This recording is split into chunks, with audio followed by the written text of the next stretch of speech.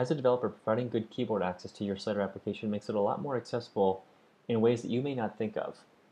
For example, users with physical disabilities use the keyboard, but actually control it using software rather than physically typing with their fingers. To demonstrate this, I'll show you how users of voice recognition software can take advantage of the keyboard shortcuts in Yahoo Mail. And for this demo, I'll be using the built-in voice recognition software in Windows 7. The first thing I'll show you is simply how to bring up the keyboard shortcuts dialog with my voice. Press Shift question mark. Of course, to close this, I can just tell the voice recognition software to press the escape key. Press escape. You can use the up and down arrow keys to navigate through your inbox. Press M.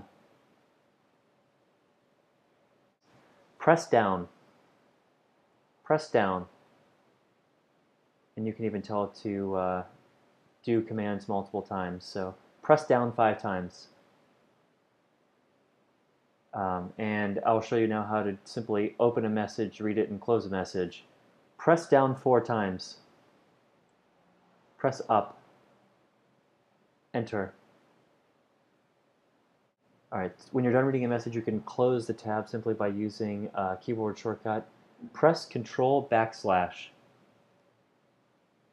Since I'm now done reading that message, I can simply delete that or a bunch of messages also using the keyboard. Press down. Press Shift down. Press Shift down twice. Press Control down. Press Control down. Press space. Press delete. So that's it. I hope that this simple demo helps give you a sense of the importance of keyboard access and how it really benefits a lot more users than you might immediately think of.